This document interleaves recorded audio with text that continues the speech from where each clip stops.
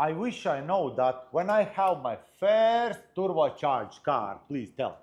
So, when you have a turbocharged car, very often, if you don't have the experience, you will break at least one turbocharger. So, what happens? You will install a new turbocharger and it will spoil immediately again. Why?